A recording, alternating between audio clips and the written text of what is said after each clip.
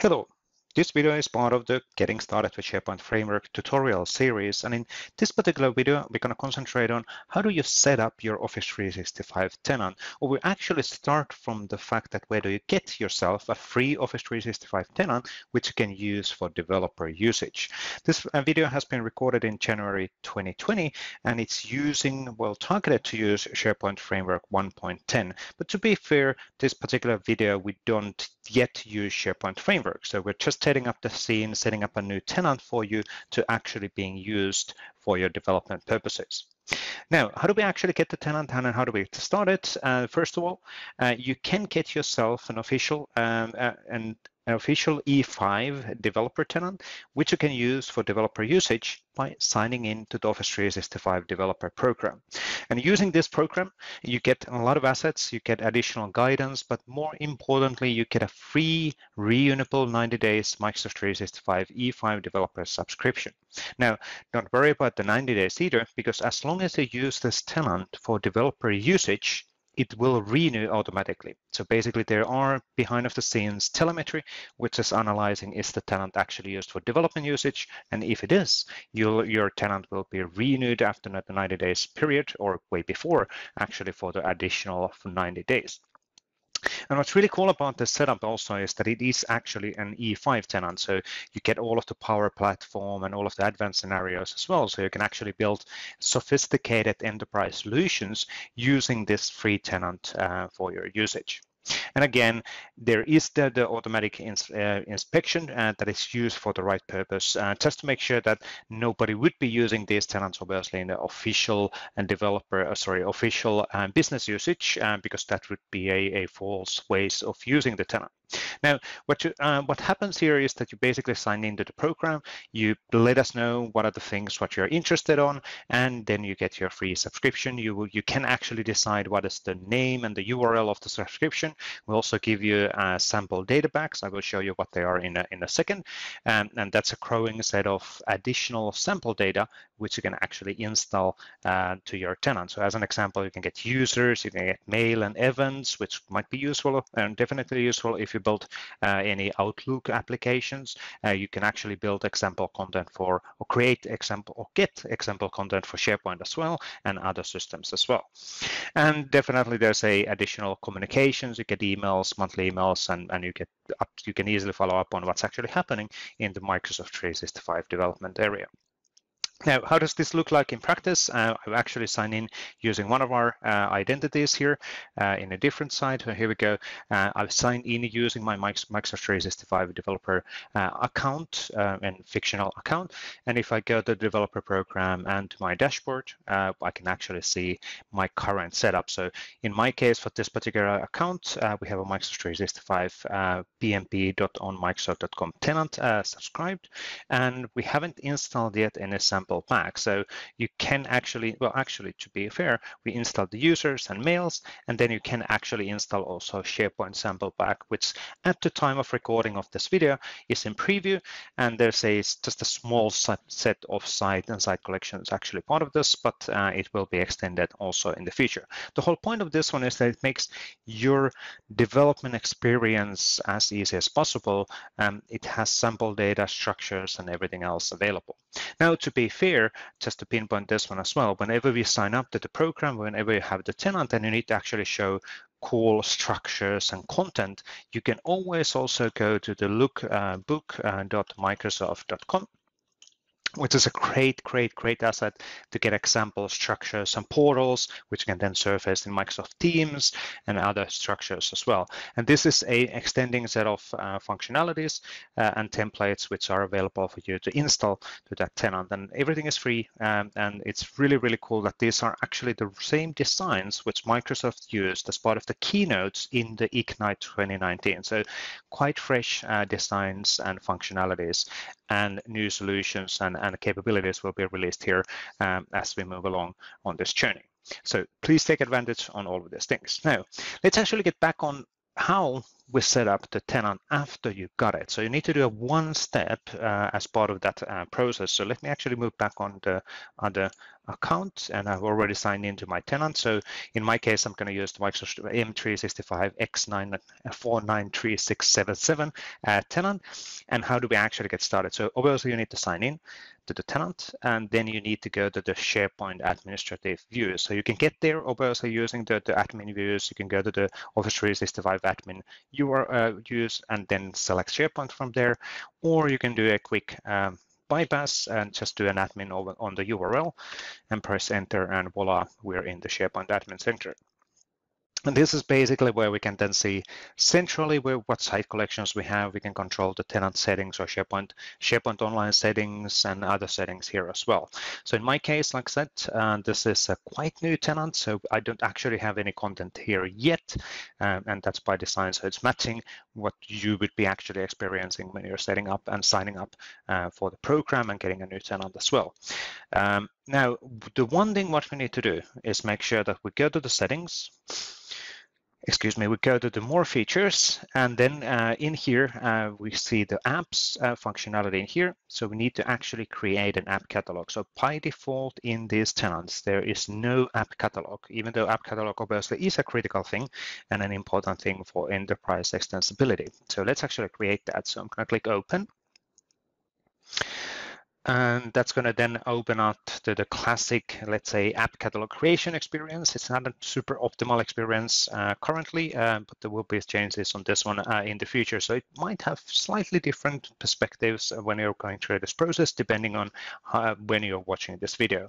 But basic steps are going to be the same anyway. So we're going to use an app, create an app catalog to our SharePoint Online. We're going to create a new app catalog.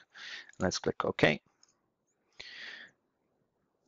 And then that is going to ask what is the URLs and the names of the app catalog which we want to use. So typically, personally, I use always apps as sites/apps as the app catalog URL. So regardless of the tenant which I'm using, I always know where the app catalog is. Some people use app catalog as the URL. It is up to your preference. What I want to do, how do you want to use this? And then actually, let's use the admin account, whatever is your account in your tenant, as the administrator for that site collection. And resolving the name 123 123. There we go. And that's going to be now the administrator of that particular tenant. Again, the account itself and the URL are obviously dependent on your particular tenant. So the last pointer here is the server resource quota, which for whatever reason is still visible. It has no impact whatsoever in the SharePoint Online currently.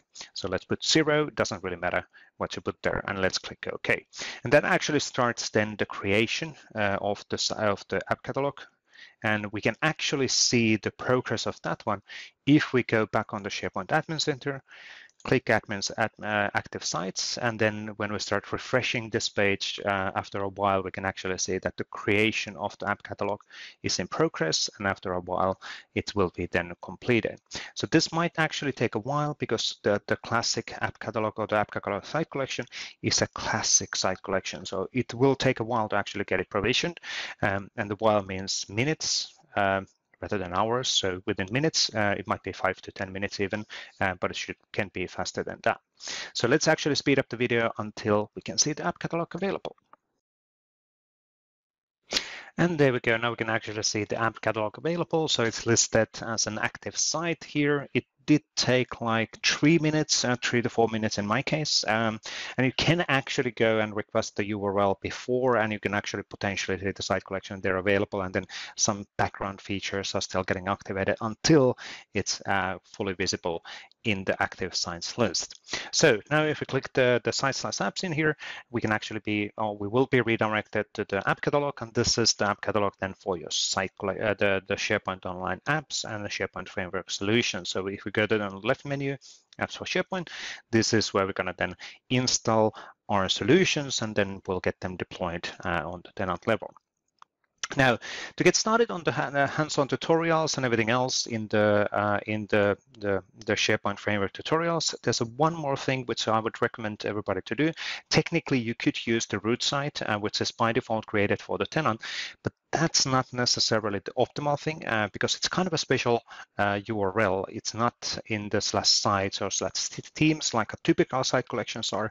This is kind of the root of your tenant. So it's a slightly different, let's say, URL perspective, and you don't want to take your code dependency on only work in the root side and not on the normal site collections. So for that reason, I would actually recommend going to the SharePoint Admin Center or going to the SharePoint experience and then create a new site collection. So let's actually do one. Technically, it doesn't matter, are we going to use a team site or a communication site? We definitely prefer modern site collections to be created and to be used in SharePoint Online. So I wouldn't actually create a classic site collection, and let's actually create a team site to get started. So this is a team site, which is group associated team site. So it has some additional capabilities behind of it. And I'm going to just use group as the name on it, which is one of the things what I do, at least personally, in all of my test environments. So I have a, let's say, standard set of basic site collections and the URL. So I always know that there exists in the tenant. So when I need to do an ad hoc demo, I know that there's the group site collection and there's the comms is one of the other ones which I always use available in that particular tenant or my test tenants. Owner, group owner, let's actually do the admin here as well. So it's going to be me as the person who's right now signed in, and the language is going to be English, and let's do next. And that's going to actually start the creation of the modern site collection, and which is group associated site collection right now. We're not going to set any additional owners and members, and let's actually move there. So we can actually see the site collection available. Clicking that one, we can see a modern SharePoint site collection available with the different functionalities and all of that. And this is going to be then the location where you're going to do testing of your initial web part and additional things which we will be developing as part of the next steps on the tutorials. One thing maybe to note, definitely based on our documentation as well, whenever we actually use the online workspace, you can actually access the Online Workbench under any single site collection within your tenant. So as long as you go /layouts and workbench and .aspx, and that is actually your SharePoint Online Workbench. And this is one location where you can then basically test your solution. That was just a warning that I don't have any local installation running, which is true. But in here, you can actually test the functionalities. You can test how your web part looks. You can test the configuration. You can then do different kind of settings like a tablet view and all of that. So you'll know how the site collection actually or your web part is behaving in those scenarios. In this case, I'm just using an out-of-the-box web part, which is the highlighted content web part. But same experience, as long as we would have our local development environment running, and we're exposing the web part or the solution, we would actually see that available as one of the options in the web part picker. So that makes your life easier because you can then easily debug all of your code against the live side in SharePoint Online, even though you're hosting the development environment or development code within your Visual Studio Code. But we'll do that in practice in the following tutorials, and this was more concentrating on how to get started on creating the tenant or where do you get the tenant, creating on app catalog, creating the setup for the following steps. So let's actually move to the next tutorial and actually install the required settings into your admin box or admin environment, admin computer, so we can actually start creating SharePoint Framework solutions.